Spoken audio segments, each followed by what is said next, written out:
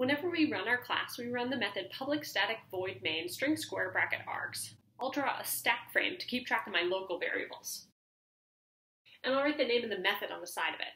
So the first line says int x equals 44. We're going to read that equals sign as gets. So int x gets the value 44. So that creates a variable named x, and it gets the value 44. Okay, next we say int y gets x. So that's going to create a variable named y, and for its value, it gets a copy of whatever x is, so it's also going to get set to 44. My next line says x gets 15. So x's value is going to change. It's no longer going to be 44, and now it's going to be 15. So a few things to notice: that the variable y gets a copy of what was in x.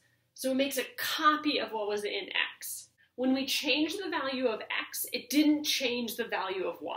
So those two int variables are independent and do not become linked, even if one of them gets set to the other value. So like y didn't become linked to x.